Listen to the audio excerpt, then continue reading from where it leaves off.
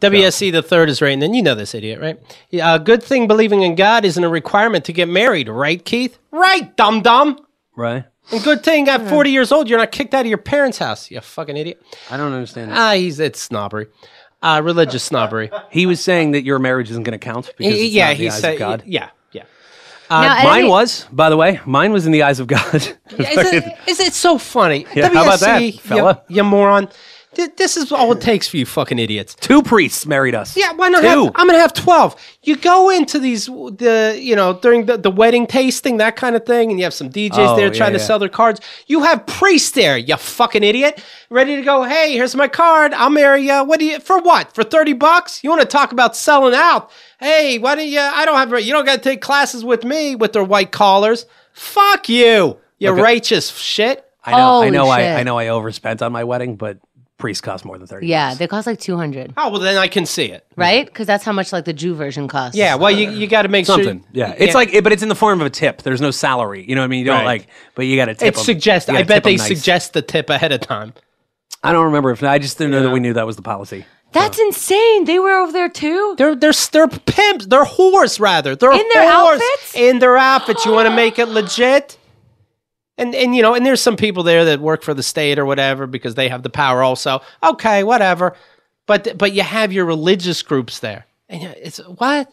Oh, I'll do it. There's rabbis there. I'll do it. Oh, real kosher. I'm sure that is. I didn't read the entire Torah, but that seems real kosher. My friend got married and she was raised Jewish and he was raised Christian, and they needed a rabbi because they decided it'd be cool to get married with a rabbi, but they needed a rabbi who would be okay with her marrying a non-Jew, right? Right. They searched everywhere. These people were not cool with it, which makes sense. You're not supposed to marry someone who's not. I mean, if you're gonna be religious about it, your rabbi should not be okay with it. Fine. They end up finding a rabbi who's cool with it. Now, what's the stipulation? How come he can do it?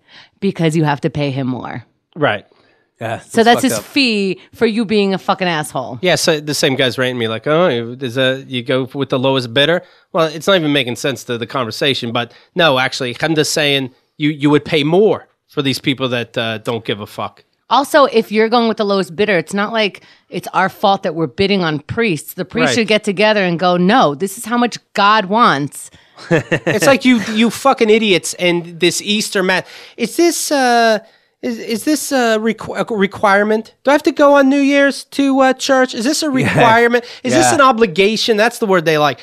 Does this 8 p.m. Mass on Saturday, does that count as my obligation on Sunday? The fact that McDonald's has fish McNuggets during Lent. Right. You know what I mean? Right. Like... Is that a thing? Yeah. They make fish McNuggets during Lent so that, to like placate the fact that like, oh my God, I had a piece of chicken. Hitler. I mean, right. It's the most illogical. Also, if I was religious, I would want to go to church. If God was an enlightening thing that helped me out through my day, going to church would be this thing that calms me in the same way that people go into groups so that they can, kind of work out their issues and maybe say the stuff that's been on their mind that they maybe can't say to other people. Going to church and confessing and taking in the body and whatever the fuck of Christ.